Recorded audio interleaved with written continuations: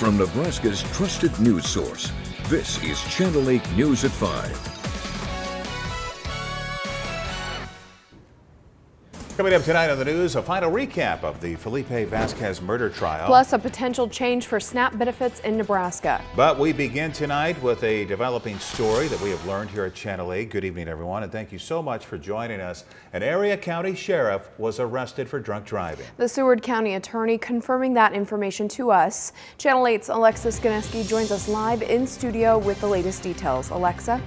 Yeah, that's right, Rod and Megan. I'm talking about Steve Julich, the Fillmore County Sheriff who was appointed to the position last year.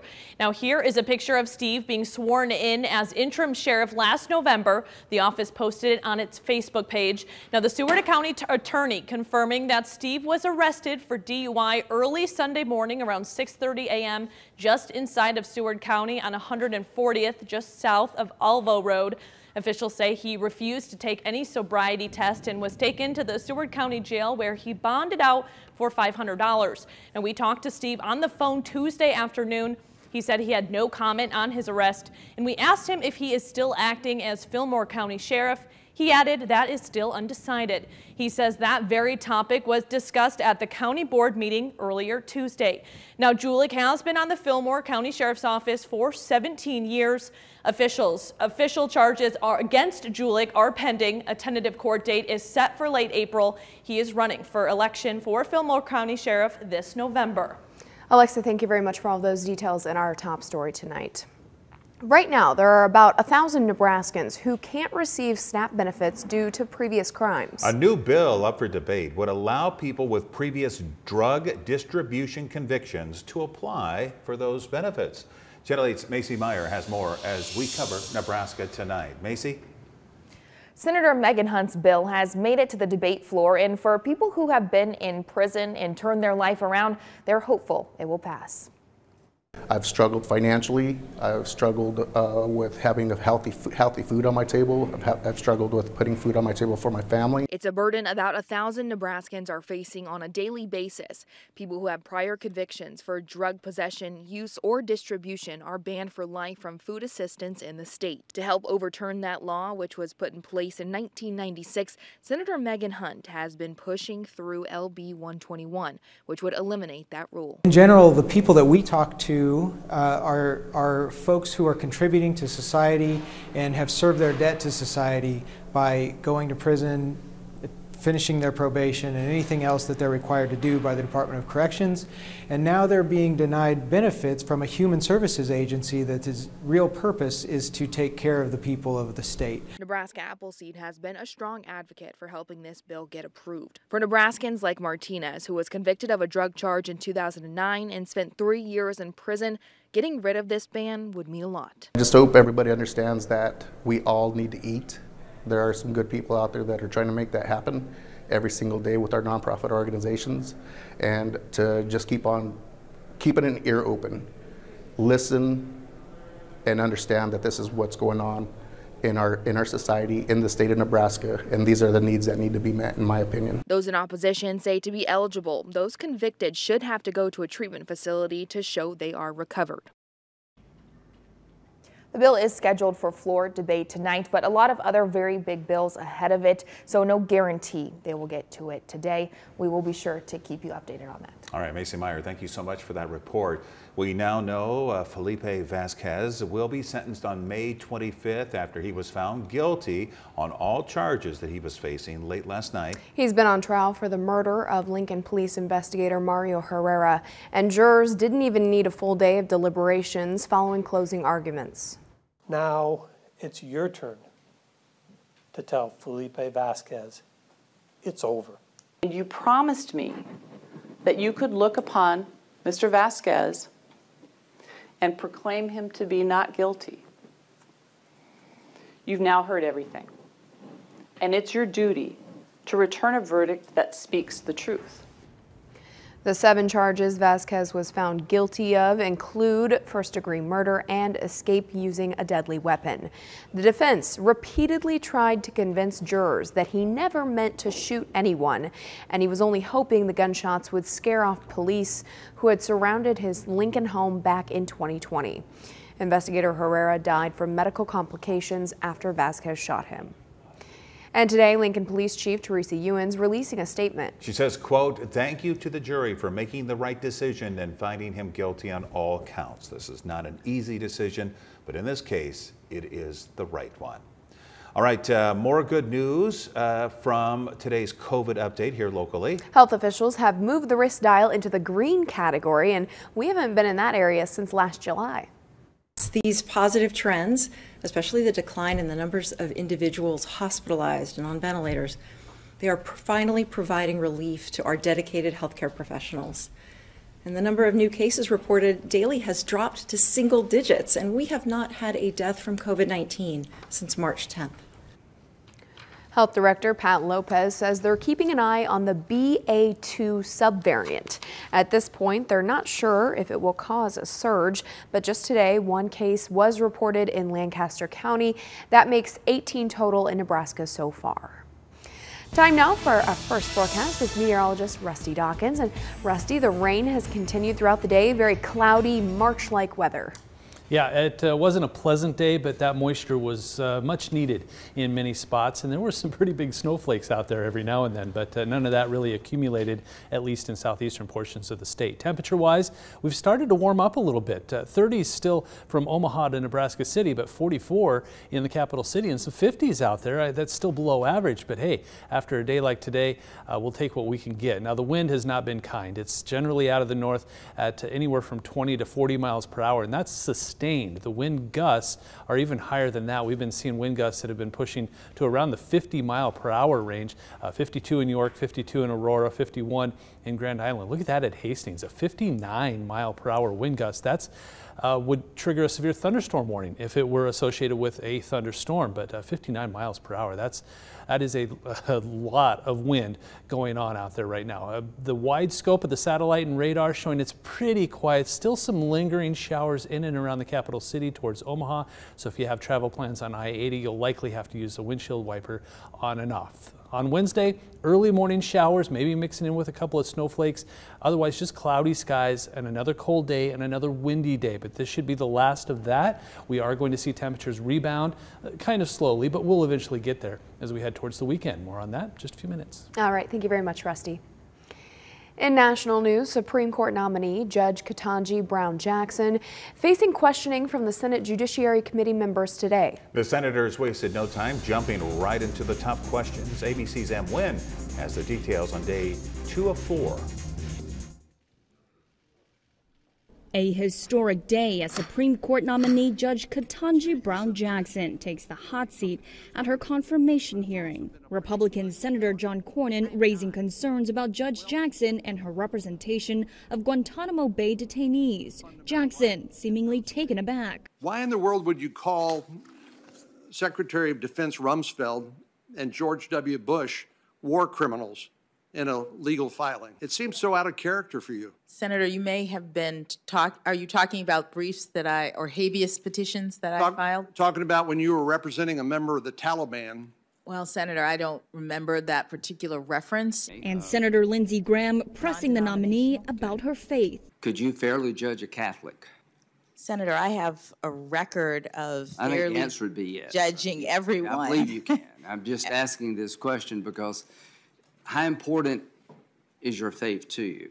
Graham's way of calling out what he believes is a double standard, that Judge Jackson is celebrated for her faith, while former Supreme Court nominees Amy Coney Barrett and Brett Kavanaugh were not. Jackson rejected GOP accusations she's soft on crime, citing the endorsement of the nation's largest law enforcement group, the Fraternal Order of Police. Jackson declaring she cares deeply about public safety. It was a contentious day for Judge Jackson, with another expected Wednesday, a fact acknowledged by California Democrat Dianne Feinstein. I think you're doing very well, and as you can see, this is a bit of a tough place. Despite being confirmed 3 previous times by the Senate and receiving Republican support, it appears Judge Jackson's battle for bipartisanship this time will be much more challenging. On Capitol Hill, M. Wynn, ABC News. Florida's governor making headlines today. He's honoring the swimmer who finished second to the first transgender athlete to win an NCAA Division I title. He said the victory is a fraud.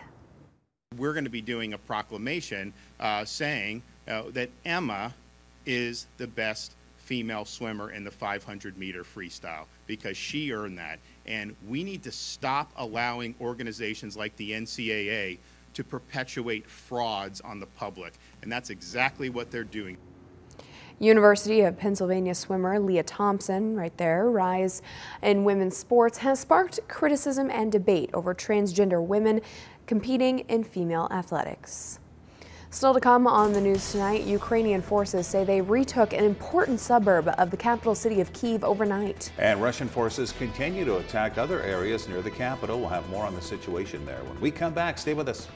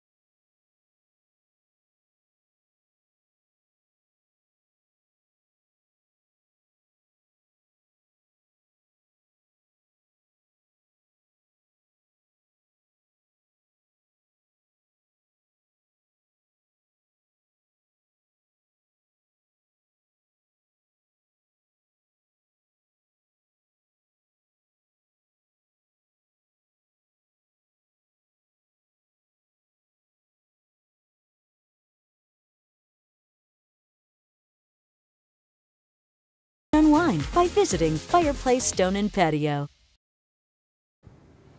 Now to the latest on the war in Ukraine. The Russian attacks on civilian targets escalating with a deadly strike on Kyiv shopping mall located there. Meanwhile, many other cities refusing to surrender. ABC's Raina Roy has the very latest. As Russia continues escalating its attack on Ukraine, Ukrainian forces keeping up the fight, desperately holding on to their country. Ukrainian authorities say their troops reclaimed a strategically important suburb of Kyiv, but other areas around the capital city are still under siege. This video, verified by ABC, shows a Russian strike on a mall in Kyiv. At least 8 people killed, the deadliest attack in the capital since the war began. The city under a 35-hour curfew, with fears Russian kill teams may be in the area. In Kherson, Russian troops again fired tear gas into a crowd of residents peacefully protesting the Russian occupation of the city. Several people injured in similar scenes on Monday.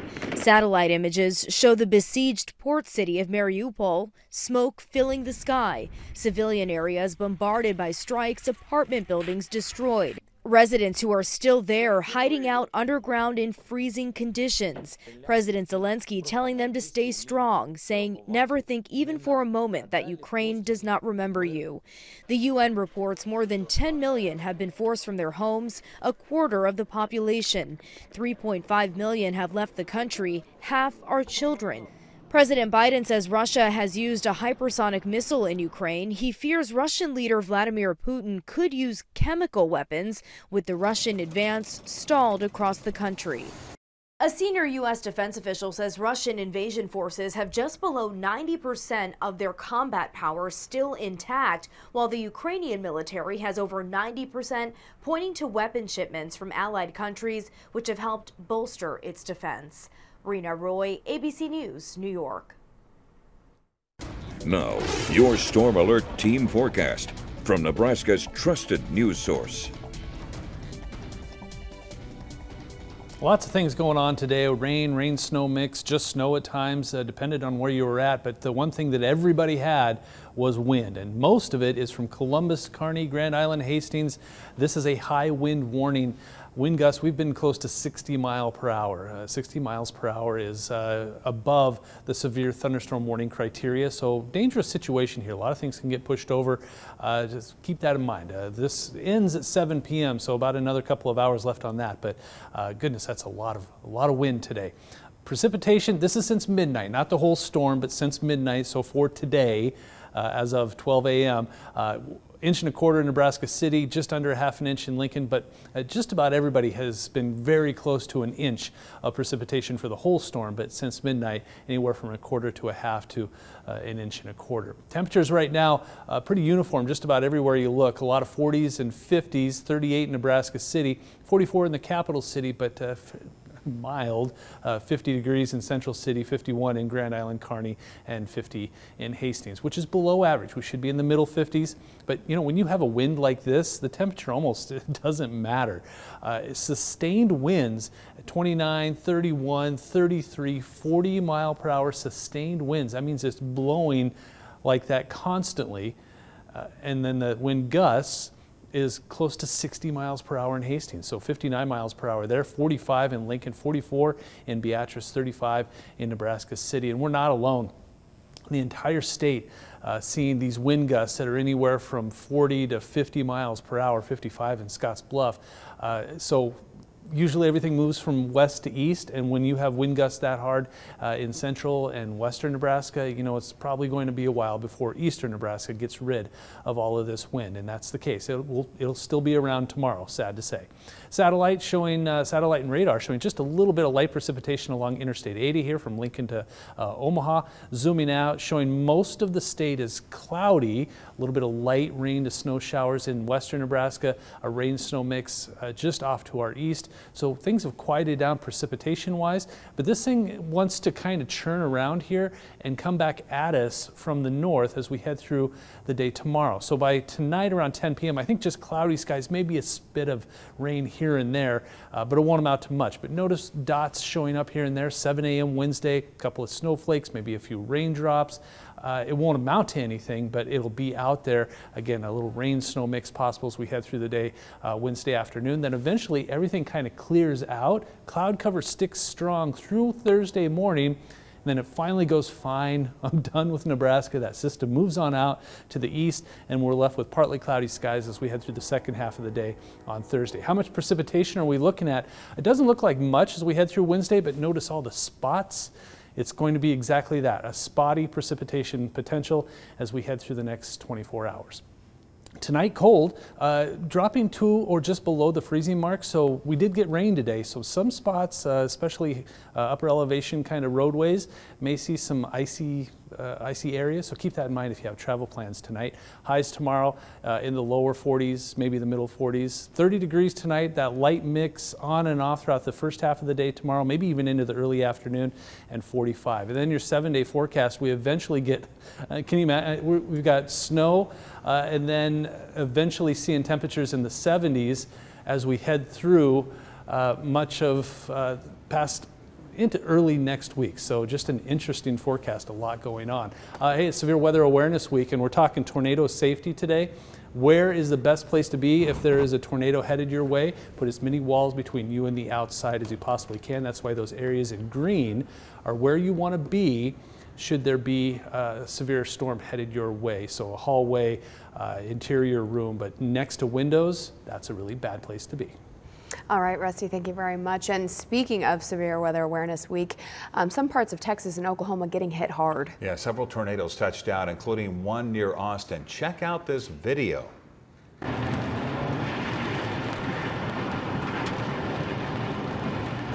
In Texas, as a tornado crosses the road, transformers igniting, a pickup truck knocked on its side as debris rains down.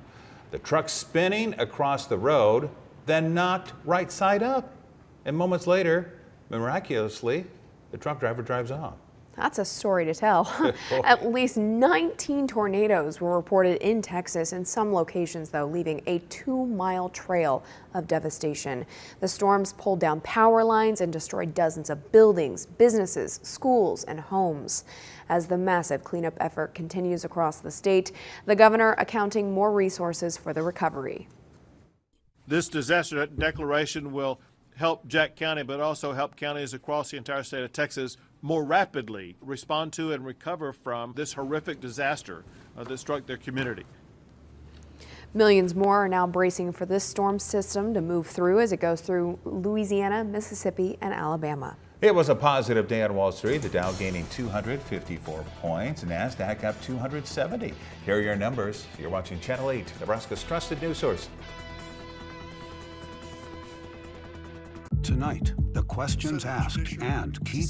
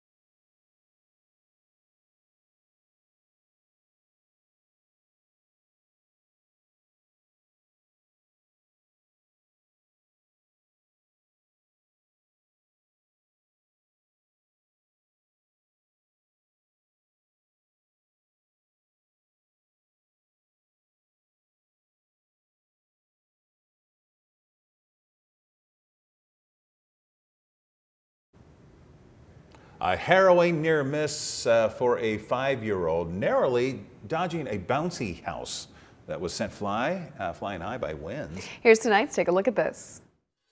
A North Carolina couple is reeling, thankful that their little ones are okay after a security camera captured high winds sending a birthday bouncy house airborne, nearly striking their 5-year-old son.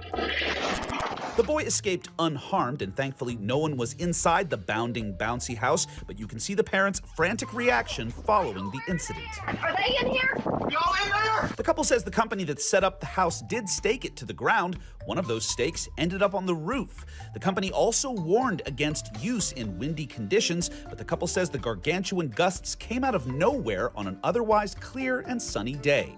They're now sharing the video as a cautionary tale for other parents. Just pay attention to the wind, because even though we thought we were going to be okay, in the blink of an eye, we could have done some damage. Over in Pittsburgh, a bridal party was blown away, metaphorically speaking, when superstar Tom Hanks lent a dose of star power to some group photos. Wedding photographer Rachel Rowland says the bride was about to hop into a limo when Hanks, in town shooting a movie, walked up and asked to take a photo with her. A few shots later, and the bride's special day was made that much more memorable by a fortuitous Forrest Gumpian photobomber. For Take a Look at This, I'm Jeremy Roth. You know, Rod Fowler crashed my wedding. That's true. That's true. I made funny faces and everything. Right? It was great.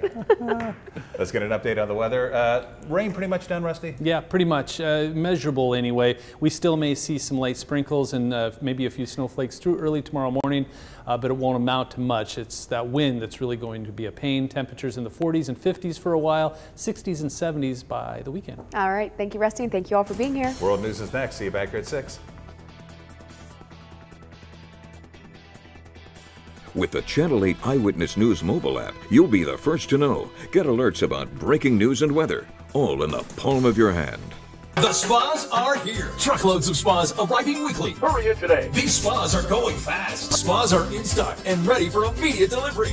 Closed captioning on Channel 8 Eyewitness News is brought to you by Christensen Hearing Analytics. What keeps me working at Allo are the people.